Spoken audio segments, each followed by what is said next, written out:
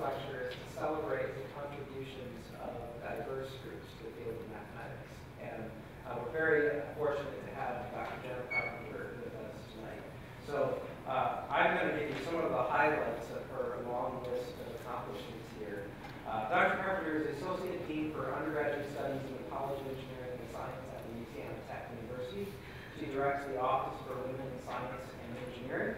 She is PI of Louisiana Tech's NSF Advanced Grant, President-elect of the Women in Engineering Proactive Network, first Vice President of the Mathematical Association of America, and she serves on the MAA CUPM Curriculum Guide Steering Committee.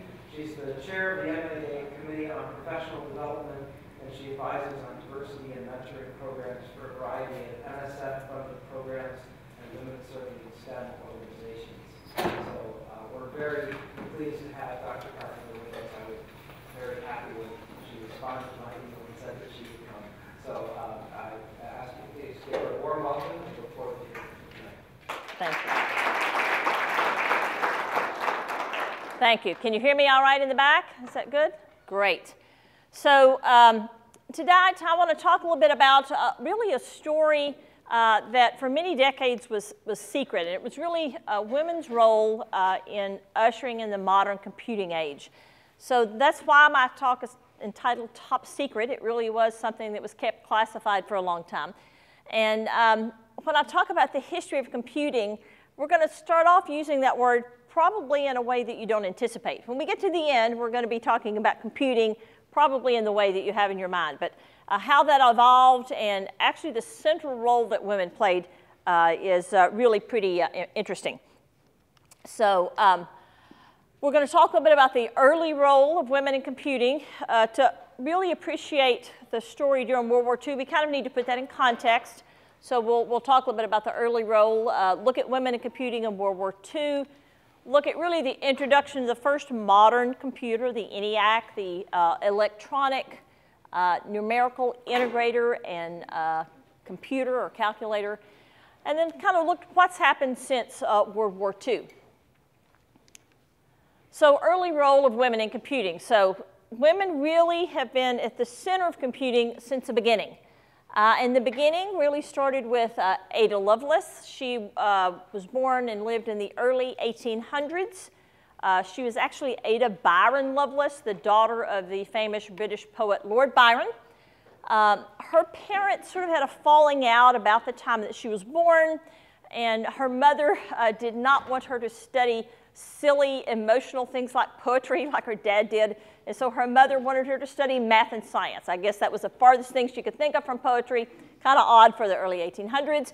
So Ada, in fact, did study mathematics and science and was very talented in those areas. She wrote to an inventor and mathematician at the time, Charles Babbage, whom you may have heard of.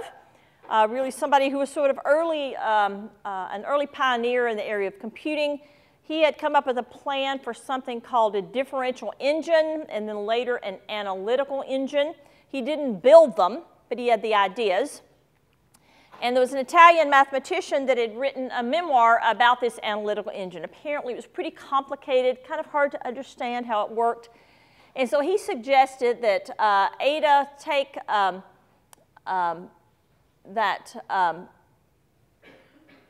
memoir and do something with it. So that's what she did. She took this memoir in Italian, translated it, but she also added to that. She explained how this complicated analytical engine worked. And more than that, she really got it. She said, you know, you could use this to do some computing. And by computing, I mean calculating, mathematical calculations. So she wrote what is now regarded as the first computer program. It was a method for calculating a sequence of Bernoulli numbers using this analytical engine. And apparently her work was well received. Michael Faraday, among others, were fans of her writing. So she apparently knew what she was doing and did a good job. So the first computer program written by the daughter of a poet. If you've ever been to London, if you go to the British Library, you can go to King's Cross Station. For those of you who are Harry Potter fans, yes, there is a platform 9 3/4 there. You can get off there and go to the British Library a couple of blocks away, and they actually have her original program on display, and you can see that. So again, women from the very beginning, very central part of computing. So by the late 1800s, there were applications such as astronomy and weather that really required large amounts of complex mathematical calculations or computations. So you see how I'm using this word computing. I don't mean like a computer, I mean physically doing computing like in your math homework, right? Computing and calculating things. They were large problems, they took a lot of time to solve, and what they would try to do is get a team of people to work on the problem and divide it up into pieces, and people would sort of work in tandem. I might do some work, pass my information off to you, you might do some work, pass it back to me, to try to shorten the time frame to complete these calculations. And this particular picture, I'm hoping you can see the pictures maybe fairly well, actually shows a group of human computers, people who did computations, at the Harvard Observatory in 1881, and all 9 of them are women. Stunningly, this is not something that I was aware of. At this point in U.S. history, computing by hand was actually a viable and respected career path for women that had mathematical talent. I had no idea that in the late 1800s, computing, mathematical computing, complex calculations were something that not only women could do, but it was considered an okay career path, something for you to do. But it was. But still, late 1800s, people were doing things by hand. But that was about to change. So Charles Babbage had some of those ideas, but never built any of those things. But in 1887, a man by the name of Dorfelt came up with an electromechanical computing machine. Now, I want you to remember electromechanical. Hold on to that idea, because they're going to play a central role in computing for a long time, decades. He called it the comptometer, not the best name, kind of hard to say. Really, it could add, subtract, multiply, and divide. So you might think of it like an adding machine, right, early adding machine. A couple of years later, a man by the name of Herman Hollerith patented the Hollerith mechanical tabulator. So it was mechanical, not electromechanical. And it was based on punch card technology. Now, I hate to say this, but when I started college in 1980, this was 1880 something, right? 100 years later, we were still using punch card technology. The first class I took was a Fortran class. You had to type it up on punch card machines, feed it into the computer mainframe, and it would spit it back out. So we used that technology for quite a long time. They used a pantograph to punch the cards and then fed it into the Hollerith machine. And this is one of Dorfelt's comptometers, courtesy of IBM. So some machines. On this picture here, on the left, you see a lady and a man operating those Hollerith machines. This is 1890s. Remember, he invented it in 1888 was when he patented it. So again, something that women did, right? Considered a viable job, viable career path. Here's someone in the 1920s, so 30 years later, still using this pantograph punch card machine. Now, just an observation. So how much of an advance were these computing machines? In 1880, remember these two machines were invented in 1887 and 1889. In 1880, the U.S. Census was calculated by hand. Do you want anyone to guess how long it took to do the 1880 census? This is a reason they only did these every 10 years. Anybody want to guess? 8 years. It took 8 years to tabulate the 1880 census by hand. With the Hollerith tabulator, they used it for the 1890 census. Anybody want to guess how long it took? 1 year. So major improvement, absolute major improvement. So these early mechanical and electromechanical machines really helped advance computing, calculating dramatically. Now, by the 1920s and 30s, half of all college students were women. I did not know that. I know that today women now number over half, but back in that day, women were half of all college students. However, there was a quota system that kept women out of hard sciences like mathematics. They were not allowed to major in mathematics. But computing, largely mathematical, was fine. So kind of odd, right? That computing was considered an okay thing for women to do, even though it involved complex hand and sometimes machine-assisted calculations. That was okay. So it was an entry, something that was open to women in that day and age.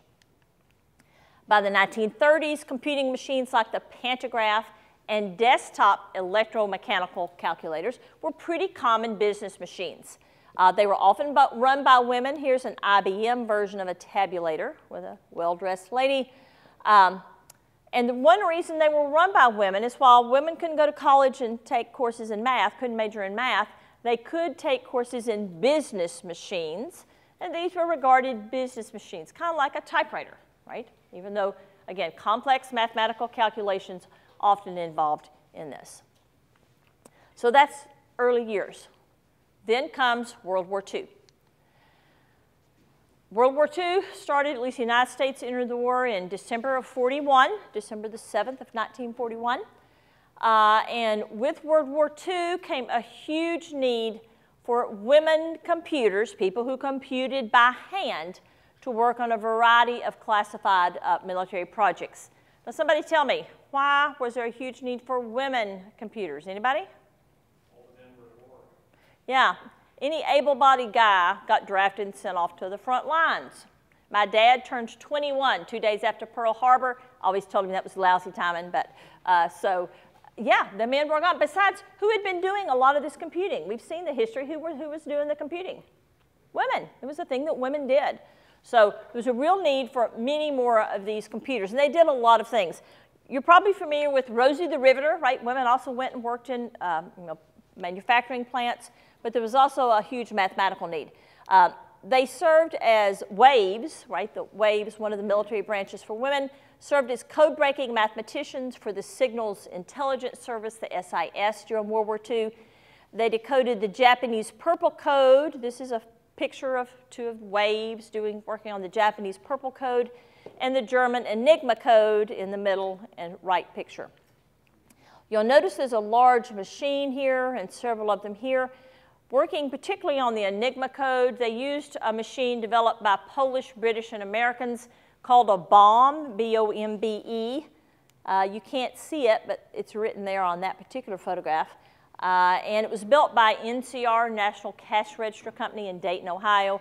So these women, these waves, are using one of those bombs to help do decoding on the Enigma Code. So that was one thing that women did. But one of the most pressing needs was for women to calculate ballistics calculations because they were needed for U.S. weapons on land, sea, and air. Now let's stop and think about why was there such a huge need. First of all, it was reasonably advanced. You had to know how to solve complex sets of differential equations, which had as many as 1,000 calculations. Can you imagine? I wouldn't want to do that by hand, but that was what was involved. So you had to be really good. You had to be accurate, you had to be good, you had to be fast, and you had to have at least differential equations, which is, post-calculus kind of material. So we're not talking about, high school type content for the most part. And the reason that there was such a huge need to develop these ballistics data, the trajectory of a projectile, this ballistics data was highly localized, very dependent on local conditions. Things such as the atmosphere, the wind, how much it was blowing and the direction it was blowing from, the weight of your projectile. You change pieces of equipment or machines, that would change powder magazine, the type of ground the weapon rested on. So if you're today fighting here, you haul up and move 30 or 50 miles away, you may need an entire new set of ballistics data. Or if the weather changes from yesterday, you may need an entire set of ballistics data, right? Obstacles, trees, tanks, whatever might be between you and the target, and even the curve of the earth. And here are some actual photographs of work that women did who did this computing. So again, highly localized. Stop and think about how many places U.S. forces were in the world. Very geographically different, even if in the same location, weather and things change during the year. So huge, huge needs for ballistics data. So the U.S. assembled large teams of human computers to do these calculations, calculate these ballistics tables. They were trained to solve these differential equations both by hand and with these electromechanical calculators. And we're going to see why they had to be able to do them by hand. This particular photograph shows a group of computers at Aberdeen. That was really the first group they had. And if you can see the picture, there are about 4 men and 5 women. So certainly women carrying their weight here, an equal, maybe even a little bit bigger part, doing these ballistics calculations. And each one of them has an electromechanical calculator on their desk, right? But you know, the war escalated, more and more people were sent overseas, fighting expanded. So the group at Aberdeen simply wasn't enough. They needed to add another computing center. So they added a second one, a second unit of human computers, this time at the Moore School of Engineering at University of Pennsylvania. We're going to see why they picked the Moore School. And it was called the Philadelphia Computing Section. They actually went for women, and only women here, as young as 17, and they recruited them from all over the United States to work at this facility. Here's a class at the Philadelphia Computing Section, so it's a ballistics class. Again, teaching these women how to do these complex hand calculations for this ballistics data. But it was tiring work. This is stunning, I think. One woman with the advantage of a desktop calculator needed 40 hours to compute one 60-second shell trajectory. Wow. Can you imagine how many people you would need if it took a week to do one 60-second trajectory? An enormous need, right? You could have ever so many people and not make much progress. And this is actually some of their work, some of the notes that they took. It says a solution for simultaneous equations using the Marchant method, and Marchant was a type of desktop calculator. Step 1, it says if you've got a system of equations, alter it so that all the coefficients are between 0.1 and 1. And then if you get it in that mode and fashion, then here's how you proceed. So these are the types of classes they were taught and had to practice and do. So, you know, hand calculations, or even with desktop calculators, not going to get it, right? Too many things to calculate, too many variables, too much work to do.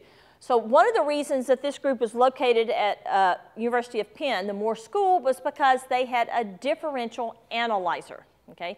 A differential analyzer was a mechanical calculator invented by Vannevar Bush in 1925 at MIT. There were only 5 of them in the world. One of them was at the Moore School. So that's why they located this second computing group there. It was state-of-the-art in 42, right, beginning of the war. It was 35 feet long, which means we're only looking at the very end here, right? We'll have another picture where you can see more of it.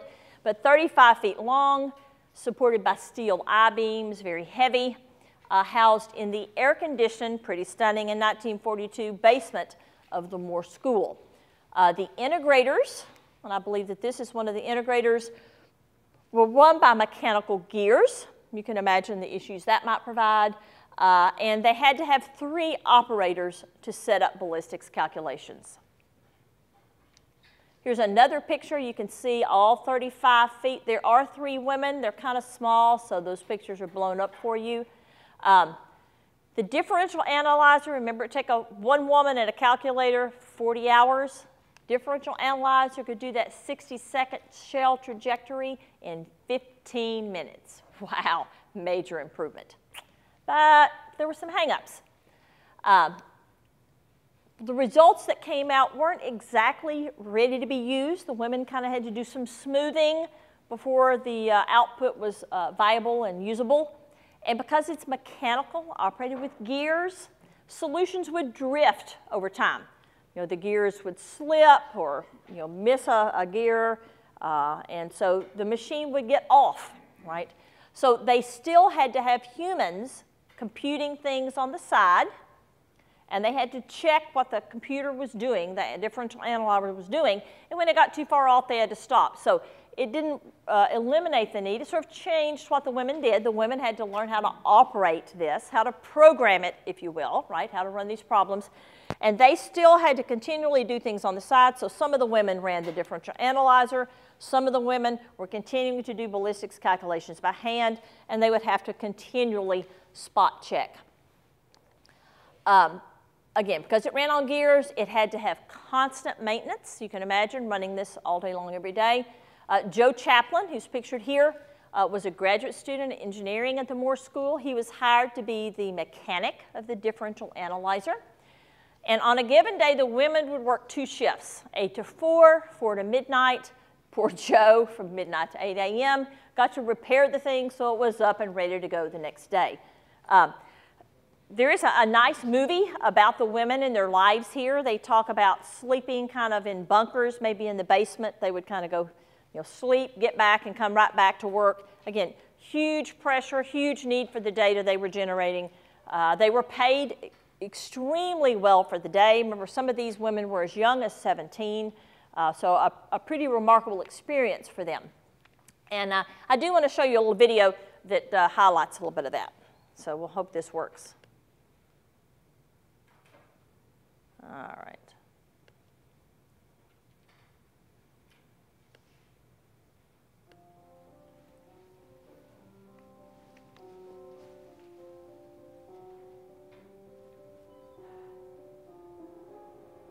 Penn's Moore School of Engineering owned a Bush differential analyzer, one of only 5 in the world.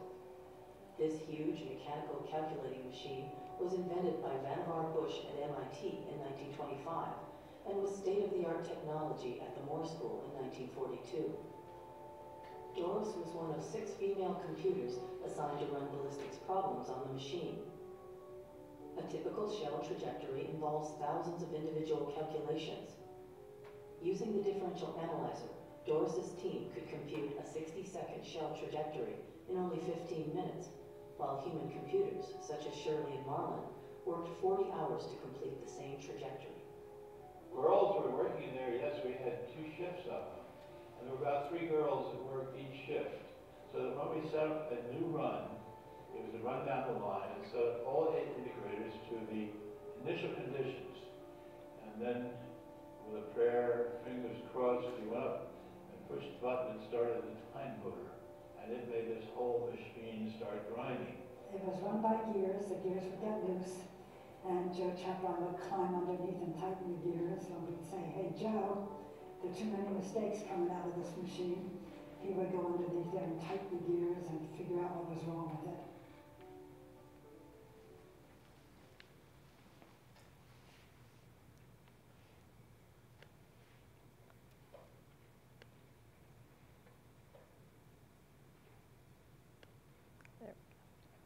So pretty interesting. The lady you saw was one of those women computers, and I'll talk just a little bit more about her in a few minutes. So kind of gives you an idea of what it looks like, how it ran, some of the details and challenges involved in running the differential analyzer. But the Army was impatient. I mean, you can imagine how much ballistics data they needed, how challenging this was, because you could run the analyzer, but if it was messing up, you had to throw all that away. The only other thing you had to back it up was hand calculations, which took a whole week, right? So still wasn't fast enough. They needed more ballistics data, and they needed it faster. So Joe, the man we saw in the picture, and the guy whose picture we saw is a young man who was the mechanic, he mentioned to the Army supervisor at the computing section, who I think is this guy right here, that there was a physics professor there, John Mockley. John was doing weather calculations. Now, you remember we saw that weather calculations back in the 1800s, right, took a lot of time to calculate, used teams of people. So John was doing these weather prediction calculations, still highly mathematical, and he was using the differential analyzer, but he was getting impatient. He said, I've got an idea for an electronic calculator that could do this faster than the differential analyzer. And so Joe was aware of that. So knowing that the Army was interested in trying to speed things up, he mentioned this to the supervisor. And so the supervisor took John Mockley, who is right there, and a graduate student, J. Presper Eckert, and they went to Aberdeen, remember where the other computing school was, and pitched this idea to the Army, and the Army decided, in fact, that they would fund the construction of this electronic numerical integrator and computer, or ENIAC. Commissioned it, I think, in '43 to try to help with this ballistics data in World War II. But we'll see in a minute, it took a long time to build the ENIAC.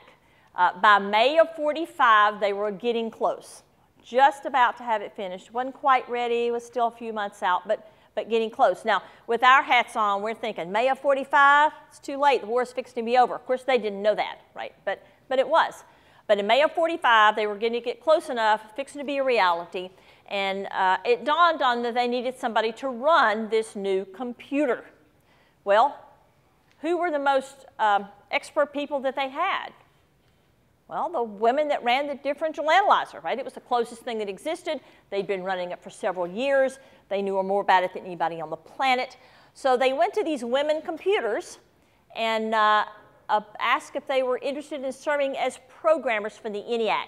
Now, they point out that, you know, nobody had ever done programming before. I mean, there wasn't a computer, so there was no need for a programmer. So when they interviewed the women, they really weren't sure what to ask them. I mean, they didn't really know what skill sets were going to be needed. But it was electronic. So what they ended up asking the candidates was, are you afraid of electricity, right? So that was the marker question. If you were afraid of electricity, you're out. If you weren't, you were in. So they did end up hiring 6 women for the job. I guess they weren't afraid of electricity. But stunningly, they didn't let them see the ENIAC. Now, it was in the room right next to the differential analyzer. That's where they built it. So it wasn't like it was far away. And these women had been doing top secret classified calculations for the military for 2 or 3 years. I think they probably were safe bets, but you know, they were really careful. They had to upgrade their security clearance, and it took several months. So they said, okay, we want you to program it. We're not going to show it to you. Remember, nothing like this had ever existed. They said, what we're going to do is give you some very helpful paper diagrams, and you're going to have to figure out how to calculate and compute and program on that things from these paper diagrams. So they did. They spent the summer of '45 teaching themselves to program this thing that they had never seen, that didn't actually yet exist, using paper diagrams. So when you see how complex it is, pretty impressive that they were able to figure it out and teach it to themselves, which they were. It was a modular computer, had individual parts that performed different functions, not unlike the women working in tandem back at the Harvard Observatory, right? So you can see these ideas colored or influenced how they designed it. Here's why it took so long. It weighed 30 tons, contained 18,000 vacuum tubes, and 5 million hand soldered joints. So that's why it took 2 or 3 years to build this thing, right? Absolutely huge.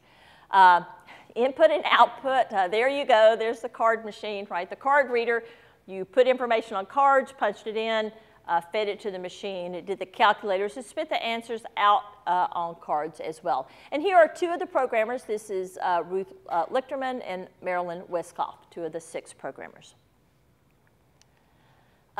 So here's an example of what they had to do. So to install a problem on this computer, to program, if you will, they physically had to plug things in, right? Connect pieces. Remember, it was all modular. They had to connect this piece to this piece, and this piece to that piece, and this piece to that piece, so the work could flow through the system, right? And of course, you can see there's about 9 zillion places you could plug things in, so it mattered, right? You had to really know what you were doing, understand what you were trying to calculate, how it was working, so you could get it to do this. And there were also lots and lots of dials, and you had to have all those set to the appropriate settings. So pretty complex operation, especially if you were teaching it to yourself from paper diagrams. But programmers here, this is Betty Jean Jennings and Frances Billis. And in addition to trying to run a program, they had to do debugging, right? We all have to do that if you program. Debugging here meant finding the one, now remember there were 18,000 of them, the one vacuum tube that was causing your issue, right? Yeah, so again, you really had to know what you were doing. You had to understand the system, how it worked, how to program things. So pretty technical skill sets that they had to have. So the war ended in August of '45. The ENIAC was still not ready. Finally, in October of 45, they were ready, and they let the women in the door and said, here, program this thing. Again, never having seen it, right? They had the problem. There were a couple of scientists in California that came up with the first problem that they programmed. It was a nuclear trigger for a hydrogen bomb. That makes sense in October of 45, right? So they had to program it without ever having seen it. And they did. They programmed it, and it was successful. There's a little bit better paper diagram, and I've got that circled because it says John Mockley and J. Presper Eckert, right, the two guys that developed it. So in February of 46 was the first time they publicly unveiled it. So they tried it out in October. It worked. By February of 46, things were calm enough in World War II. They felt confident, revealing to the world that they had this new electronic calculator. And I've got them circled because it's a little bit hard to see, but Betty Jean Jennings that we saw earlier and Betty Snyder actually came up with the problem. So remember the first problem, some people in California, but these women came up with the problem themselves and programmed the computer for the unveiling. It was a success. It worked flawlessly. It was great. It was a large number of reporters, officials, important people. And after the demo, they all went to dinner, only they forgot to invite the women programmers. They were not included. It was their problem. They did the programming, and nobody bothered to invite them. Now, I want you to take a good look at this picture. So the Army had invested a ton of money and a ton of time in developing the ENIAC. The war was over with, and what happened when all the soldiers came home? Did they want to sign back up and stay in the military? Heck no. My dad was overseas in the South Pacific for 38 straight months. No way. They tried. He said, no thanks. So they were having problems recruiting. And so they thought, you know, this ENIAC is cool. It's hip. It's, you know, technical. We'll use this to recruit men for the military because we need somebody to stay in the military. So they developed an ad featuring the ENIAC and indicated that, you know, this was just indicative of the kinds of benefits that a career in the military could give you. So everybody's looked at this picture carefully because I want you to see the ad. What did they do? They cut the women out. The man standing there was just standing there for show. They did a lot of photo shoots, and they brought men and had them stand in front of the machine and took pictures. The men weren't doing squat. The women designed the program. They programmed it. They cut them out. So this is what the U.S. public sees. The U.S. public knows nothing of what these women had been doing for years. It was top secret. It was classified. They were told to tell no one, which is why even after they got out of the war, they told no one, right? So the public sees this. They think men are programmers, right? And two men did design and create this computer. And so the public perception was that this was a guy thing, right? Not a woman thing, not something that women could do, did, or had any involvement with whatsoever. While women were largely denied access to math and science in the early 1900s, they were on the ground floor, very much so in computing, all the way through ushering in the modern computing era. They worked the first computer program, worked in computing for decades, learned how to operate on the machines, did the very first programming on the ENIAC, and again, operated all of these machines. It was considered a viable thing for them to do. But at the end of World War II, they were shoved out. They were pushed out of the room, and the door was essentially closed. And because it was classified, again, their role, the story I have just told you about their role in World War II, really was totally forgotten until about 5 to 8 years ago. There was a documentary film producer by the name of Leanne Erickson who was producing a film about downtown revitalization of real estate and property in the Philadelphia area. And there were some sisters, twins, not twins, they were sisters. One of them was the lady you saw in the video earlier. And they had been real estate agents in Philadelphia for many years, and they kind of ushered in this revitalization. So this documentary was about their work. And one day between filming, the sisters were chatting, and one of them said, well, you remember when we used to calculate that ballistics data back in World War II for the Army? And the documentary film producer was like, what?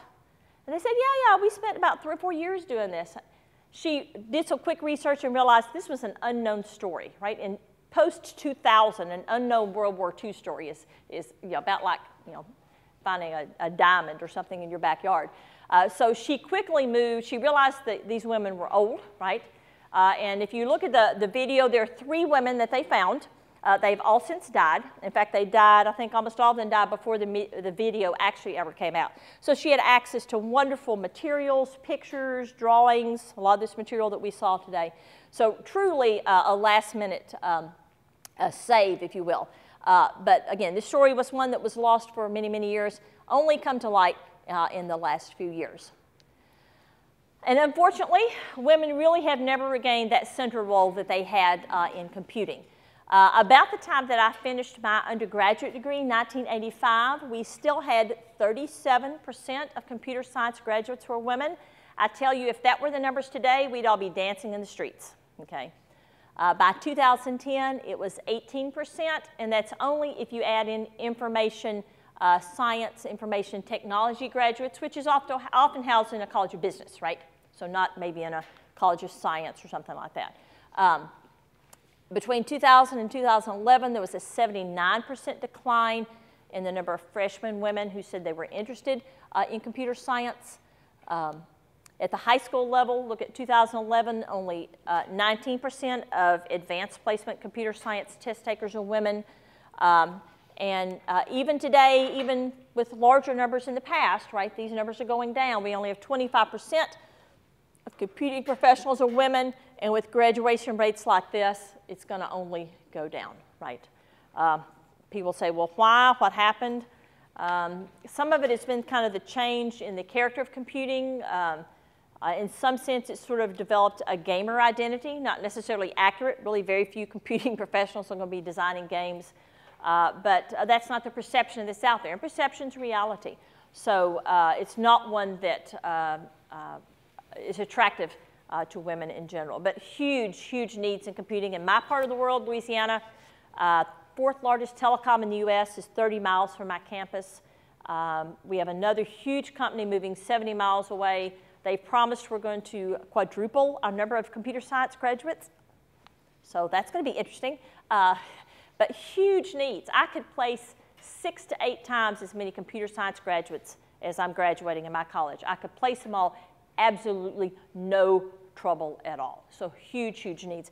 We're just not meeting the workforce demand, and we'll pay for that. If you're interested in learning more, the website where I got a lot of this material is Top Secret Rosie's. Again, that's Leanne Erickson's website. And I do want to thank her. I contacted her and asked for permission to use a lot of this great material, and she was more than happy for me to do so. And so I want to thank her for that. Lots of great materials here. Again, a lot of material. There's study guides, educational materials, a PowerPoint, a DVD, just some great things that talk about the history of computing and women's roles in that. If you're interested in working on the problem of attracting more women to CS and IT, there are a lot of organizations that really focus on that pretty heavily. NCWIT, the National Center for Women in Information Technology, was started by a lady from Louisiana, Lucy Sanders. Got her CS degree from LSU in Baton Rouge, worked for AT&T for many years, was a fellow, a technical fellow there. That's absolutely the highest, most prestigious level you can achieve. When she retired, she started this organization trying to address this issue. They have lots of industry support. They have some fabulous materials. They sponsor a statewide computing contest. We host the Louisiana Awards event for that, started doing that last year. Prior to that, nobody was holding an awards event in the state of Louisiana. So if it's something that you're interested in, you should check that out. They have some great brochures, materials, lots of things. WEPAN, John mentioned that I've been very active in WEPAN, really focused on making sure that the culture in higher education is one that supports the success of all students. And then Society of Women Engineers also does a lot, particularly in industry, to try to support the success of women. I do have a lot of references. If you're interested in any of that, I can give you more details there. So, any questions? Uh-huh. I was wondering if you knew of any programs that are currently being run either in Louisiana or nationwide in other parts of the country that are aimed at getting computing down to the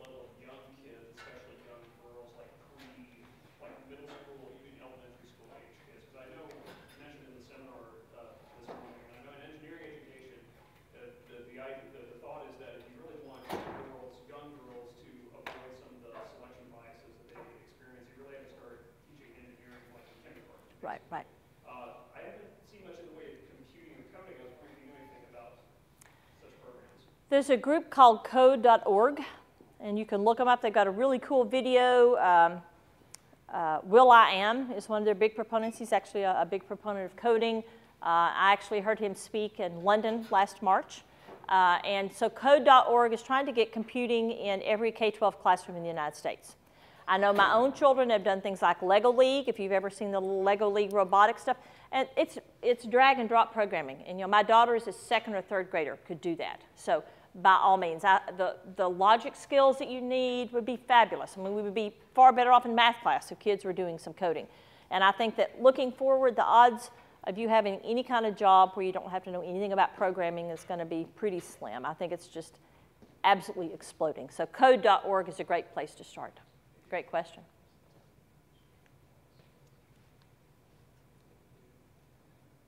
Anybody else? Do you have any idea how many women computers there were during the war? If you go back to the very first picture,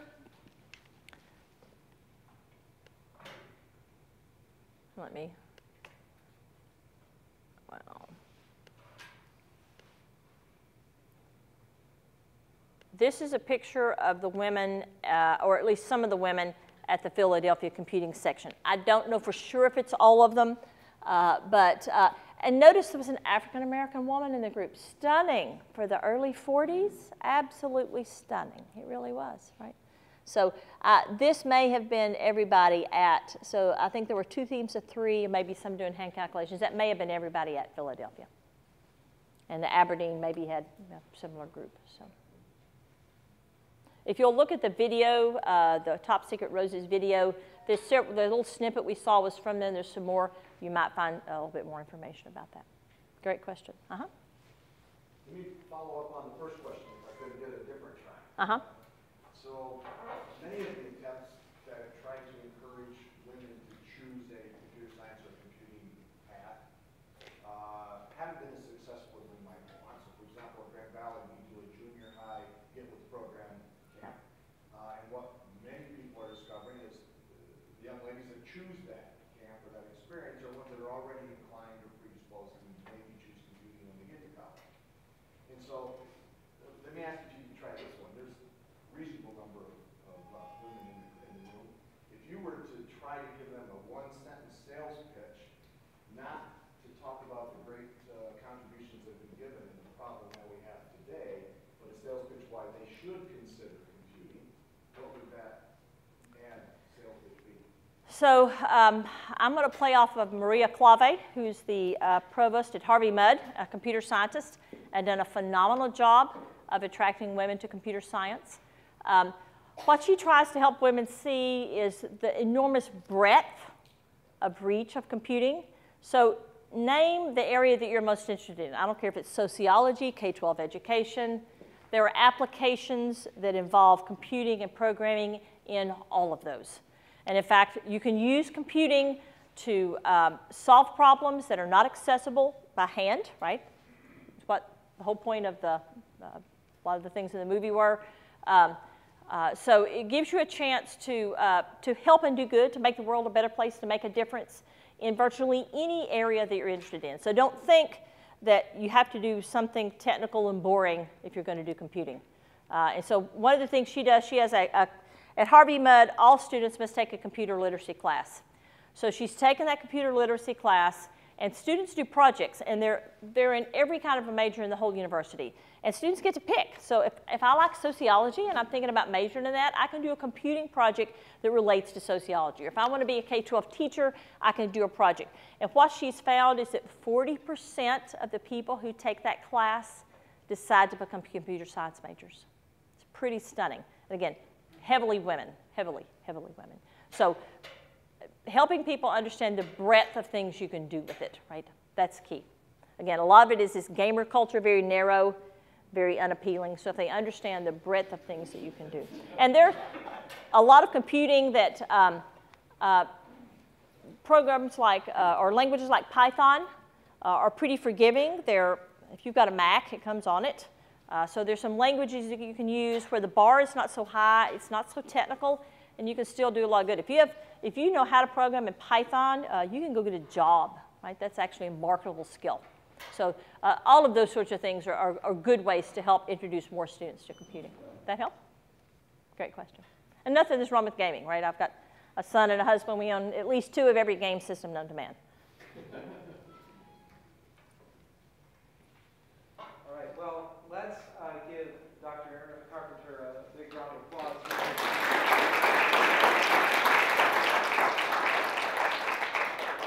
I want to offer just a few more thanks real quick. This event was co-sponsored by the Department of Liberal Studies, the Brooks College of Interdisciplinary Studies, the College of Liberal Arts and Sciences, the Department of History, the Honors College, the Division of Inclusion and Equity, and the Women's Center.